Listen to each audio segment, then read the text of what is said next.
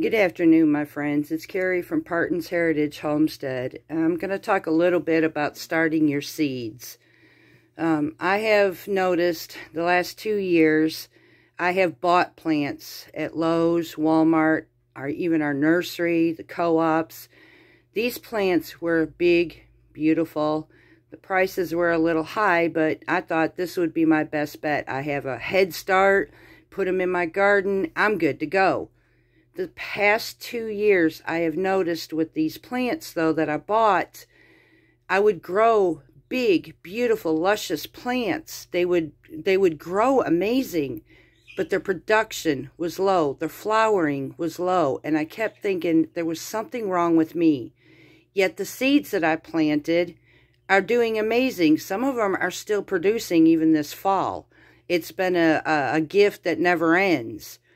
So there's got to be something about it. So I did some research and I realized that for the type of garden that I do, those plants are just not for me. I don't want to be able to continually feed. They are heavy, heavy feeders in fertilization. It makes sense. This is a commercial-based planting system where you buy these plants. So they produce them quite quickly so they can get them out for the beginning of the spring. However, by the time they get to my organic garden, I'm actually the garden that actually puts them into detox. They're not getting fed that heavy fertilizer. They'll still grow, but they don't produce like they should without the fertilizer they're used to. So I'm starting from scratch. I'm starting from seed. The picture that you see right here is just a natural organic seed starting mix. All your seed starting mixes, whether it be this brand or any other brand, they are a sterile soil. They have no fertilizer. They're just plain, simple soil. Fluffy, airy, leaves room for the seeds to grow. And we're starting from scratch from this point. You'll find when you get it, it is super fluffy. And one of the biggest mistakes I started when I used this was I would take it straight from this bag. I'd put it in my seed cells. I'd water it and notice that the water floated on top. After it absorbed through, one of my biggest mistakes from that point was, okay, my soil is ready. I popped in my seeds. What I didn't know, the only thing that was actually watered was the very top. There was no water throughout the rest of the soil. This stuff here is like a sponge. It takes a lot of water, basically, to start it, to get it to the moist point, just for the seeds, and you put your dome on. So I thought I would go ahead and show you. Take about half your soil. This will leave room for error, just in case. You're going to pour in your warm water and mix it. You're going to get all the dryness. Once you mix this, you'll understand what I'm talking about. But take your water and just add it to your soil. Mix it up really good like you're kneading dough or mixing up bread mixes. And just get it in there really good. You'll know if you have enough water or too much water. If you have enough and you take it and you gently squeeze it, you'll feel some moisture in it and some water. But it'll be like a wrung out sponge. You want that. You just want that wrung out sponge. If you squeeze it just a little bit and you find water's dripping and oozing out of your fingers, you may need to add, and that's why I said don't use all of your soil. It leaves room for error. Add a little bit more of the dry mix to absorb that until you get that nice consistency of just a wrung out sponge. That's all you need. Make sure your soil's nice and fluffy again. Fill up your cells and then plant your seeds. Another thing that I will see if I can help you with that I am actually going to try this year in my tomatoes is I'm using red Solo cups. And I'm only putting my soil about halfway. Now for me, I'm not wasting seeds. What I do is I count approximately how many plants I want of a certain item. I will plant one extra seed for an error seed. If one didn't germinate, then I still get that one that I wanted. And I only put 2 seeds per cup in here because these things do get quite big. And eventually, it's going to be 1 plant per cup anyways. The reason I'm only going halfway with the tomatoes, and if you ever notice in a bigger plant, you'll have your stems with little furs. The furs isn't actually a fur, it's actually a root. And the general rule is plant tomatoes deep for a root system. This will give it a head start. When my seedling produces, it starts getting its leaves. I want my seedling to come up over the top of this ridge. When it gets to that point, I will pull off the bottom leaves of it. I will then fill up my cup about halfway to 3/4 of the way full up the stem to promote more root growth to make a stronger, better plant when I go to put it in my greenhouse.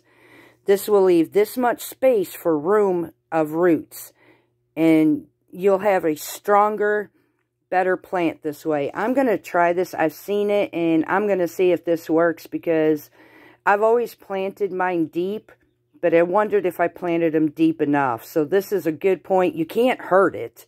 If anything, you just improve it. So I'm going to do that this year.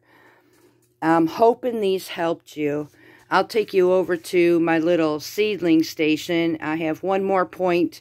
What I'm trying to do is release to minimize the stress and bring back enjoyment in planting. There is so much information, and there's probably times, I know for me, I could be filled with so much information that sometimes maybe too much is not good either.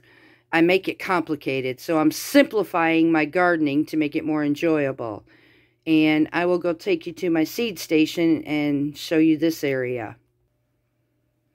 This is me and my perfect little setup to me. My husband built this really cool stand for me for my grow light.